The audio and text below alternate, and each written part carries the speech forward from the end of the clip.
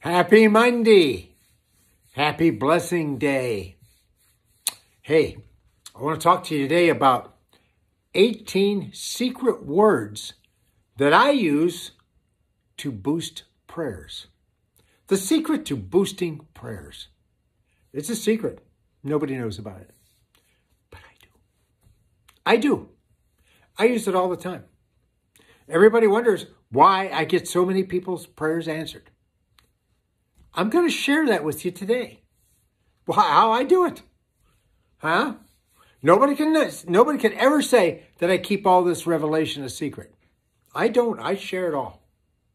I share it all. I want it all out there so that when I leave this world, who knows, way over 100 years old, because 100 is the new 40, as far as I'm concerned. I'm not even there yet. I just turned 34 in August. But when I leave this world, I want everything I know to be out there so that I don't take nothing with me without sharing it. I share everything. Also, don't forget, today is the last day for this book. How to Pray. Please get one of these books. Get one for yourself. If you have one, please get one for somebody else. Text me if you do your offerings and donations today. People did their offerings and donations during the night. A bunch of you did. Now, text me your name and address so I can put one of these books in the mail for you. If you want somebody else to have it, text me their name and address and I'll put it in the mail. Amen. That's how people share. You wouldn't believe how many phone calls I get from people who say, Pastor Jim, I got one of your books in the mail. I say, praise God. They say, can you pray for me? And I do. Amen. Glory to God. Share this video with everybody you know. Subscribe to our YouTube channel. Hit the like button because that helps our placement on these videos. Amen. And also, it's on Wednesday and Sunday, Facebook Live. If you go to my Facebook page, you can watch our church service live. Praise God. Share these. Glory to God. Hey, I want to talk to you today about, we're talking about prayer. We're going to talk about prayer this week. I want people to be able to get their prayers answered. We were talking in church. We started talking yesterday about Mark 11:24, where Jesus told us how to get prayers answered. He told us how to do it. Yet very few people ever see that verse. Very few people. And there's another verse in the Bible that shows us how to boost prayers. Now, I was doing this before I ever saw that verse. Why was I doing it that way? I don't know. I just was. I just was. But when I saw that, and it's in this book. It's in there. It outlines it.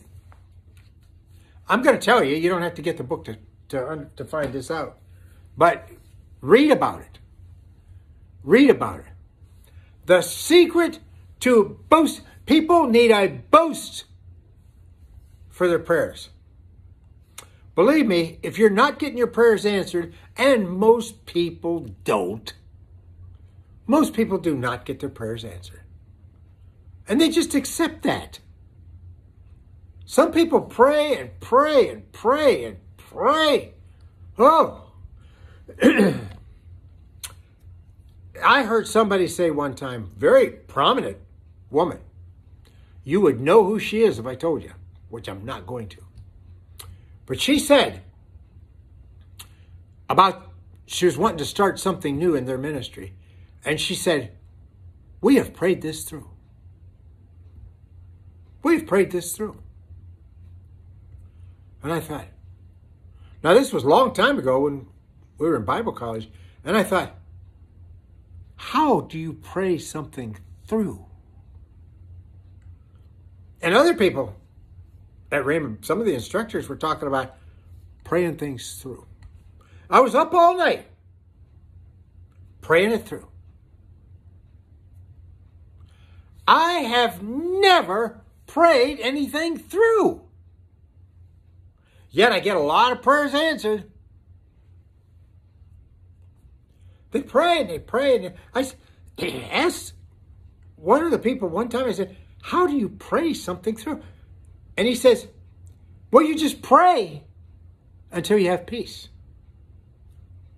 And I thought, I already have peace. Well, that didn't take long. They pray till they have peace about it. In the case of this one woman, her and her prayer partner, she has a wonderful prayer partner, and these people are very anointed and just very mature and wonderful people of God.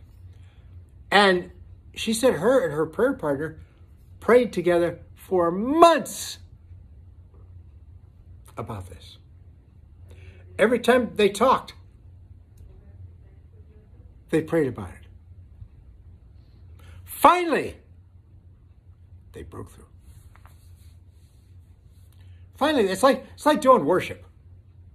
Mary and I were doing a conference one time. We went out west and we did a huge conference.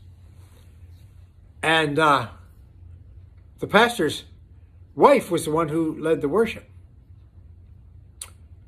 And he says to me, he says, the meeting was supposed to start at 7. He said, I'll get you on about 9 o'clock. I said, 9 o'clock? I said, that's 2 hours after we get here. He said, I'll get you on about 9 o'clock. I said, don't bother. I don't want to sit here for 2 hours and then come on. I don't want these people to sit here for 2 hours and then have to pay attention to me.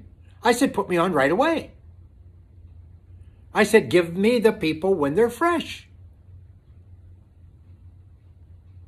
so they can receive.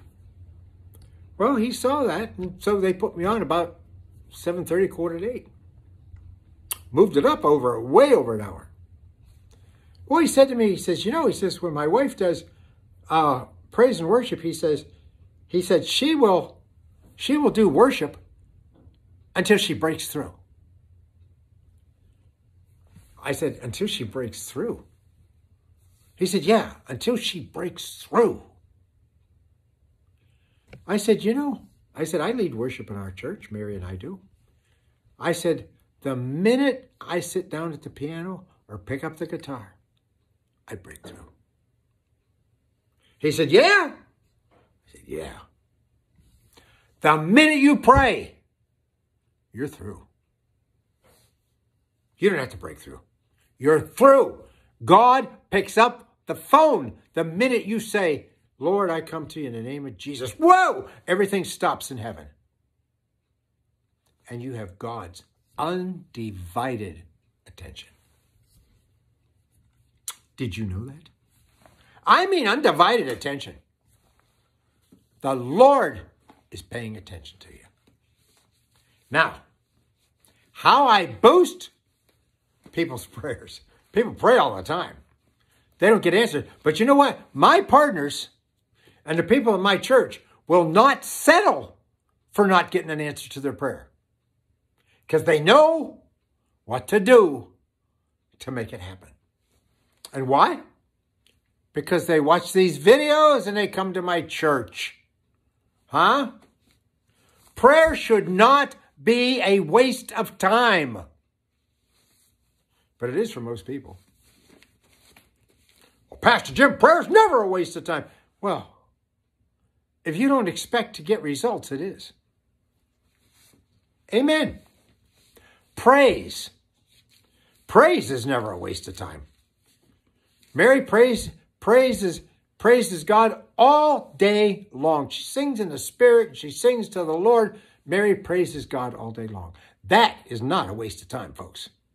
The Lord inhabits the praises of his people. But she doesn't pray all day long. Neither do I. Samuel. Hannah in 1 Samuel had been praying for, I know, at least 20 years to have a baby. She was now either in her late 40s or 50s. And she had ceased to be able to have children. She was not cycling anymore. And in those days, if a woman's husband died and they did not have a son, they were out on the street. So she's a little bit nervous because her husband is probably 20, maybe 30 years older than she is. And she's in the temple crying her eyes out and travailing and just begging God. Eli, the priest, thought she was drunk. She said, no, I have poured out my soul before the Lord. He looks at her. 18 words he spoke to her that caused her prayer to be answered. It boosted a 20-year prayer and caused it to be answered when he spoke 18 words. Go back, please, and read this. This is what I do. This is how I make things happen. Everybody goes, oh, Pastor Jim, you're such a great man of faith. Well, that's nice to hear, but I just do what God's word says to do. How simple is that? Huh? I don't think too much of myself. I just do what God's word says, and it works. Eli says, 18 words, count them up. Go in peace. Peace is shalom. Wholeness, completeness, wellness, abundance, prosperity, health, everything you want or need. That's what the word shalom means. He says, go in peace, and that word actually should be go in shalom. And the God of Israel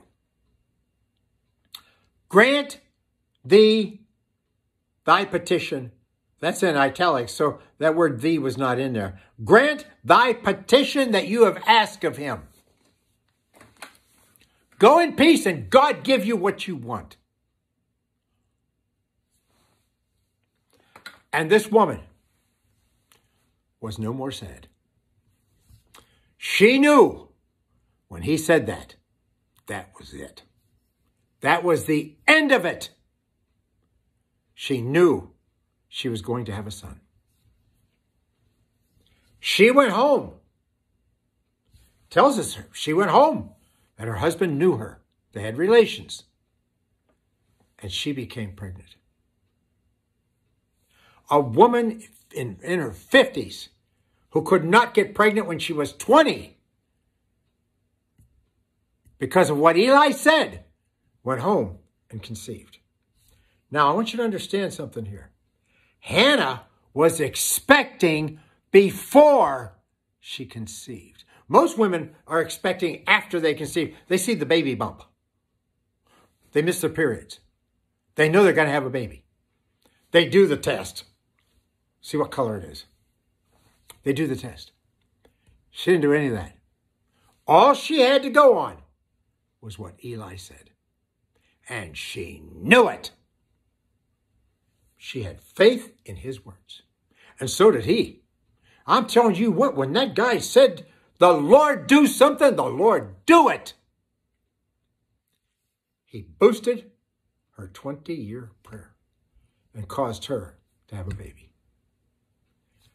People call me and say, Pastor Jim, I need a new job. I've been praying all night. I said, the Lord give you a new job. Have a nice day. They call me back or text me a week later. Pastor Jim, I got the best job of my life. I said, I told you so. In the name of Jesus, be healed. The Lord heal you. Pastor Jim, I got better right away. We had COVID patients on ventilators with low oxygen levels dying, get up and leave the hospital the next day. A bunch of them. Why? Because I said so. Just like Eli said so. Read that. Understand, we can activate the power of God. Get your book, How to Pray. Text me your name and address when you do your offerings and donations today. I am determined you are going to live a curse-free, blessed